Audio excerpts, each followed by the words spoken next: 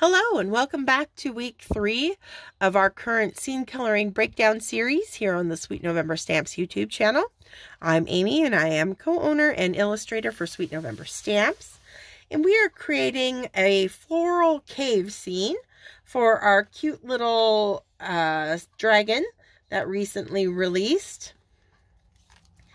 It's our little 3x4 called Extraordinarily Happy. You can see in the last couple weeks we've been working on the dragon and starting our scene.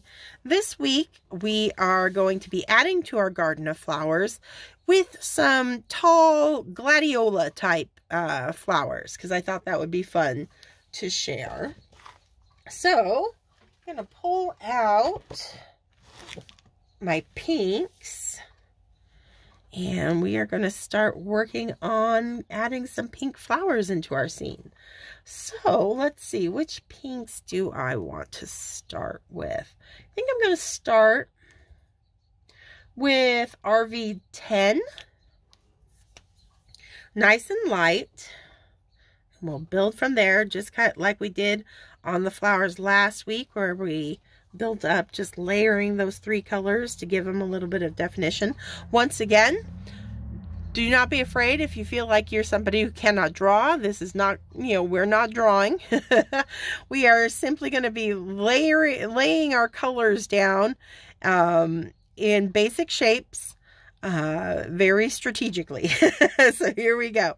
So I'm going to start putting up some tall stalks of our gladiola right behind our little daisy flowers here. And I'm just basically going to rough in little circle shapes for the most part, especially the larger blossoms, and just kind of little oblong, patches of color. And we're going to shrink them, as we move up. Our little blossoms will get smaller until we get to just the ones that haven't quite opened yet at the very top. So we're creating kind of a pyramid of circle shapes. And we start big and go small. And so I think over here I'm going to have one more. Do another large circle there.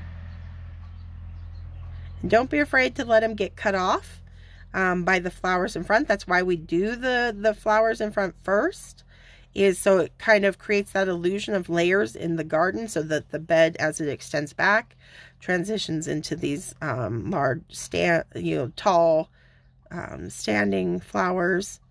And I'm even going to hint at like some that we see on the back side there. A little smaller. Now we're tapering to just the buds at the top. So there we go. And then we'll do over on this side, because I'm leaving this space here for our cave. So I don't need the flowers all the way across. I'm just going to drop in some large flowers here.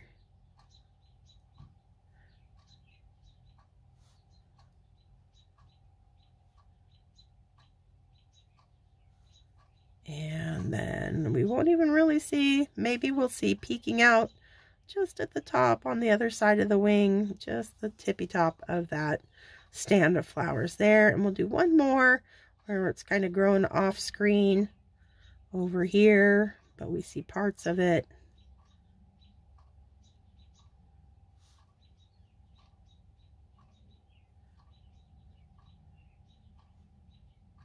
Right up there. Okay. All right, so from the RV10, I'm going to bring in RV52.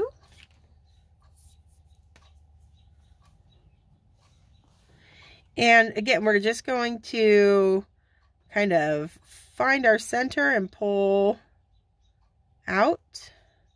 Actually, you know what I'm going to do next, just to make it easier for everybody? I'm going to come in with like a Y18. I'm going to give you your center. So we're going to give ourselves our center of our flowers. So we're just going to pop in a little bit of yellow in the center of each flower. And as they get smaller, we're not going to, you know, see, you know, these last little ones, they're just so tight, we're not going to see the open center. So mostly it's just on these big guys.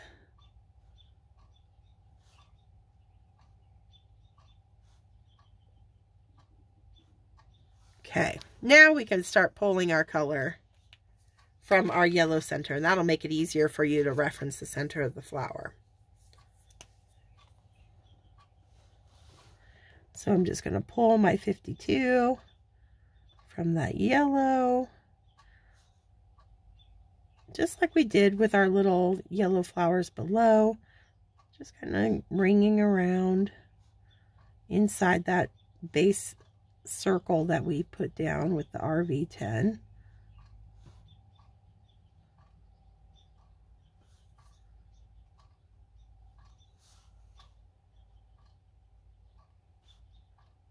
And it's not, you know, precision coloring. It's basically just kind of quick little dotting on of color. And we're not going to be doing any blending out. We're just going to let these colors stand.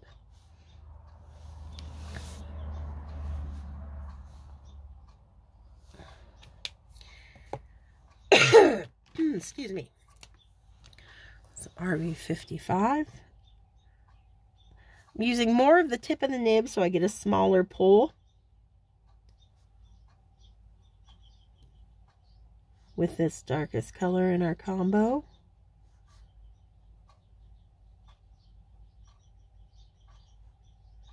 That's going to darken the center of our flowers.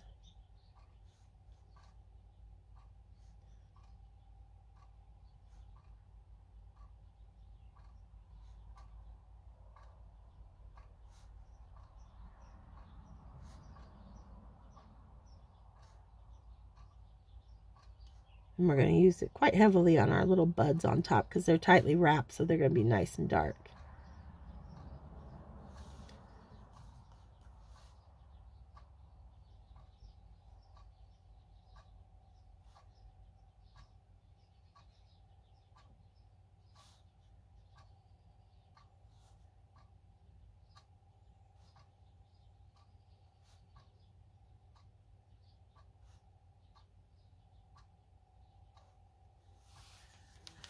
All right, I know I said I wasn't going to blend out, but I want that to be a smoother transition. So I think I feel like I have to do a little bit of tip to tip, since there is quite a leap between the 52 and 55. So I'm just going to do one more pass, and that's going to give them more of that round shape that we're after, rather than the individual petals that it was looking like with just the 55 tapped in there. There we go. So it's just kind of smudging everything up and giving us our little round look back.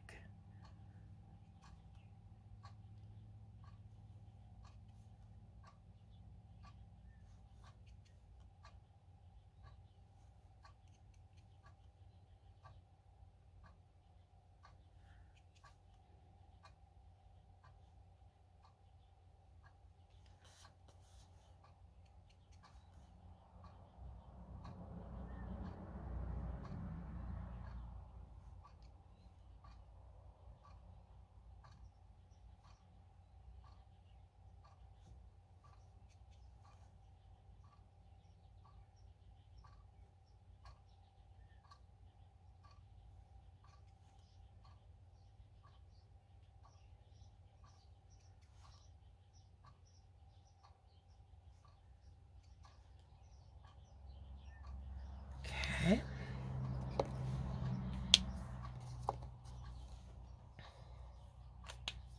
And yes, I'm going to come back in with the 10, because why not? Just to soften those outside edges.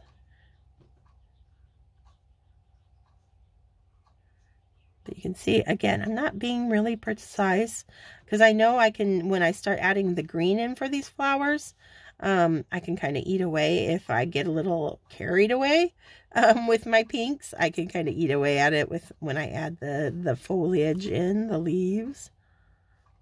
So, you know, I'm just, again, like we mentioned last week, we're just creating the impression of flowers. We're not trying to do botanically, accurate renderings. We just want to get that general look. All right, to our leaves now. So unlike our first ones where we were coloring around the space around to create the stems, this time we are just straight up drawing in our little stems and leaves for these flowers. And I'm going to use, I'll start with a YG13.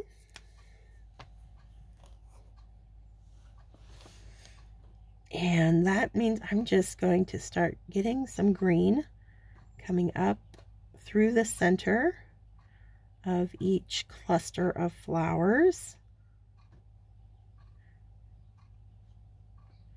And letting them kind of poke out as little leaves here and there. Same over here. So we just fill that space with green and then give it some little rough edges. So it plays as a, as little leaves poking out here and there. Simple, simple. Again, not super precise coloring.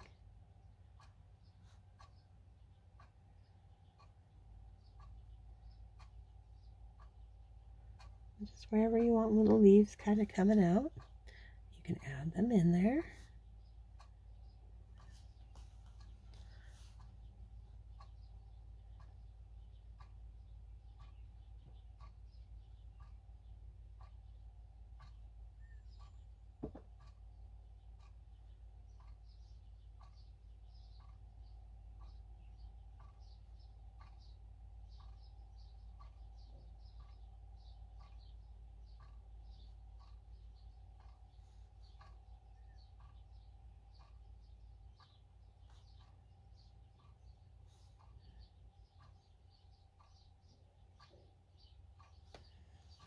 Okay.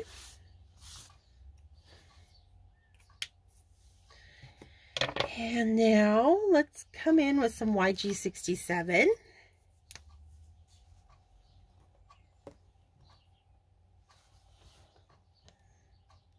And just start adding some darker spots within our little patches of green.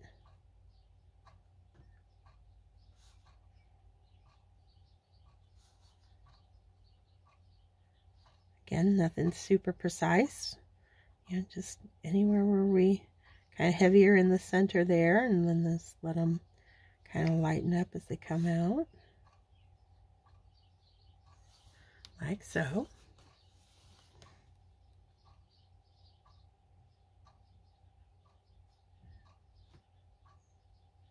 I'm just making sure that I chose different greens than I used on the other flowers or on the grass.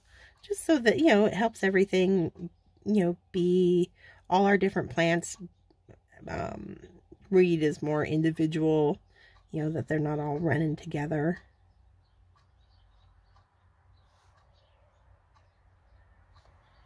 Okay.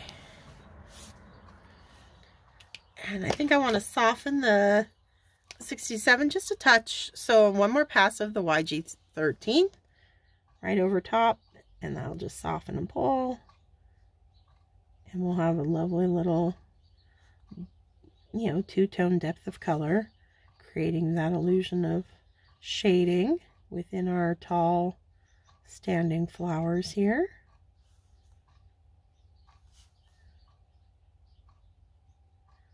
Really, I mean, it looks impressive once you get it done. But it's really not a lot of work. I mean, when you break it down, it's just, tapping in color. We did little straight flicks for our daisies, circles basically for our gladiola, and just basic shapes. If you can handle basic shapes, you can handle this. All right. Let's see.